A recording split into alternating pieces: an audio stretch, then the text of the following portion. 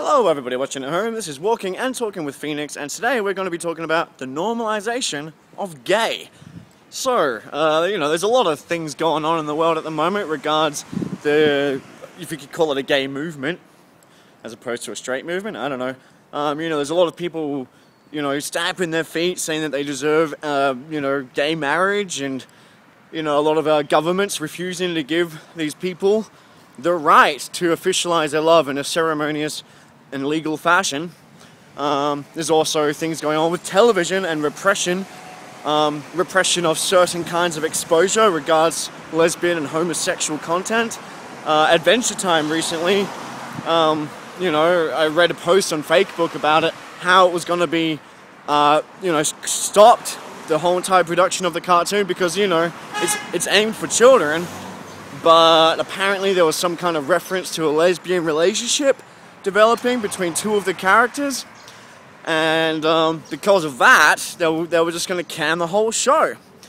And this is the thing, you got religious discrimination against gay love, gay marriage, just gays in general. You got governments refusing, and gays the right to get married, but I guess it's all tied in with religion. But even in the media, there's discrimination. And in general, I think, I even heard that Tony Abbott recently I heard about this through a friend, that he was going to have anti-gay chaplains installed in, private schools or something. So, generally, there's this all-pervading discrimination. And today is food for thought, and my basic point, which I think, nullifies the typical reason that these people have for discriminating. Generally, it's along the lines of, we are meant to have sex to procreate. That is the natural function of sex.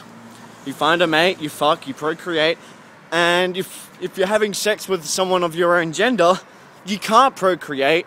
It's purposeless and unnatural. I think that's the general argument, besides the religious thing of it's just don't do it because it's a sin and you're Sodom and all that shit, which is pretty illogical, so let's not even try to rebuke that.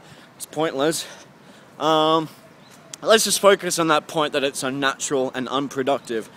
So, last time I checked, when we were looking at the population of the Earth in terms of humans, it was kind of full, this place is. It's kind of overloaded, and there's crumbs, falling off the plate, and you have immigrants running out of space and fit conditions to live in, and going around the globe trying to find, asylum and refuge, So, I don't know, I don't think that we should really be kind of enforcing and advocating and pushing the whole straight movement and the need to be more productive and more procreative, because I think we're being procreative enough. I think there's enough fucking going on, and it's fucking spelling some catastrophic issues for our future, you understand? If anything, I think it makes more sense to start pushing the agenda of homosexual relationships. That's what we should be pushing, instead of normalizing, straight relationships. And this is what it comes down to.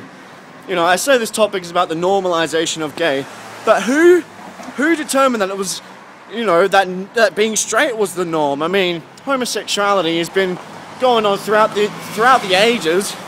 Egyptians and Greeks, back in the day, it was totally normal, and it was a delicacy and a luxury to indulge in little boys, And things change with time, things change with culture, and some things become more or less acceptable.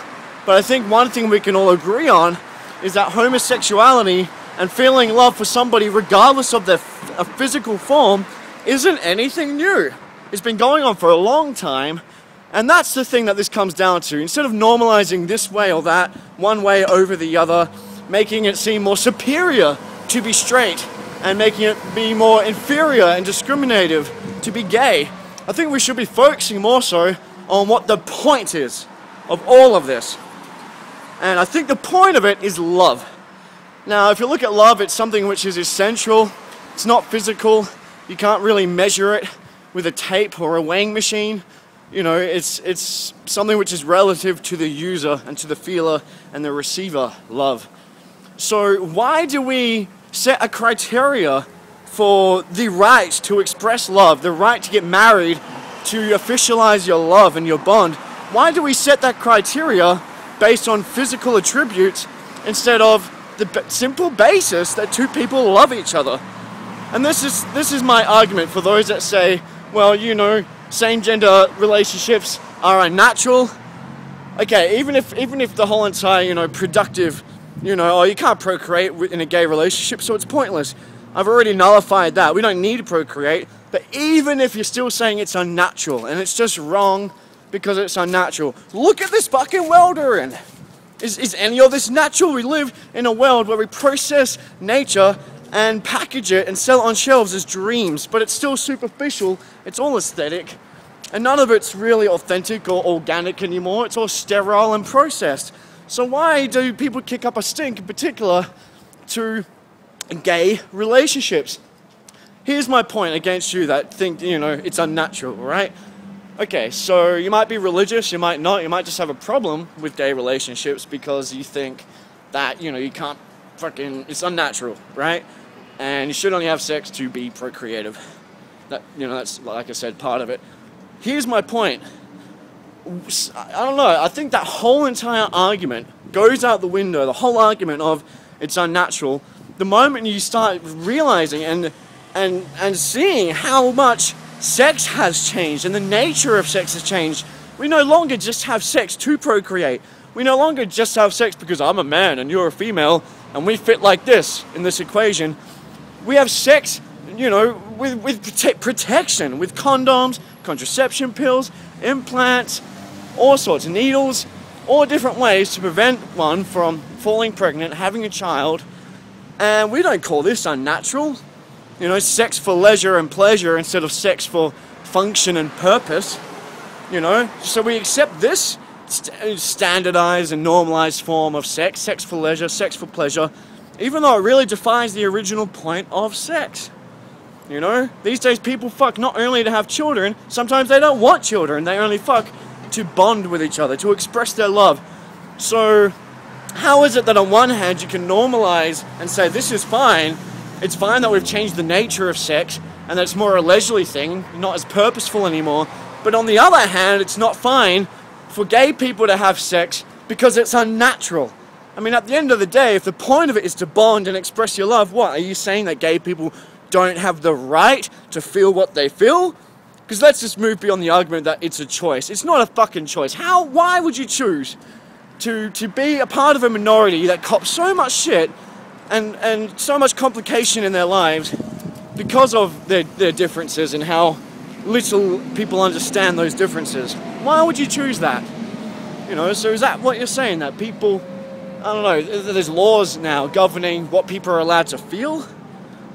I mean, if the point of sex is to express your love and appreciation, and I do believe we all have the sacred right to love and appreciate and want to share that with somebody and share that connection and have it be received, you know? And there's no point to judge gay sex over straight sex because at the end of the day, a lot of people are fucking these days not to have kids anyway. It's just to show appreciation, to bond, and to feel good. And it doesn't matter if you're a man with a man or a woman with a woman or a woman with a man or he-she with a he-she. Doesn't make a difference. All those different combinations, you can still meet that criteria of sex for leisure, pleasure, bonding, and love. On that basis, anything goes. And hey, if someone really wants a child so bad, we do have a overpopulation problem. If you're in a gay relationship, you can adopt. There's plenty of children out there that need people to look after them. And hey, maybe these people will do just as good a job, if not a better job, than a lot of straight people out there. I mean, who are we to judge? I don't think your sexual preference should have any weight on how you raise your children and how much of a good parent you'd be. I think if people are tying people's sexual preferences with their capacity to be a good parent, I think they've got their priorities mixed up, and I think that's a bit perverse. I think the two things are totally separate. And, you know, there could be two guys that have adopted a child. Doesn't mean they don't have females interacting in their life, still giving the child that feminine presence, you know? So I think people are way too judgmental, people are way too double-standardy with stretching the limits so that it fits them and what they enjoy doing because it's natural and normal for them. But then when there's someone out there that's outside the norm, people start thinking, oh, well, that's just a little bit too unnormal. You know, where do you set the limits? Where do you set the laws? How do you discriminate them apart from yourself? At the end of the day, we're all the same. We're all on this planet to love and to feel and experience and share all of those things with each other, to share love and experience and feelings. And I really don't think that any laws should be able to touch that, because really the nature of life, the nature of sex, and the nature of why we have sex has changed so much that all the age-old arguments of why homosexual and gay relationships are wrong are just out the window and nullified. And that's all I got to say about that. Thanks for watching. Feel free to share and like and subscribe, and keep tuned for more Foodle for Your Noodle with Walking and Talking with Phoenix. Thank you.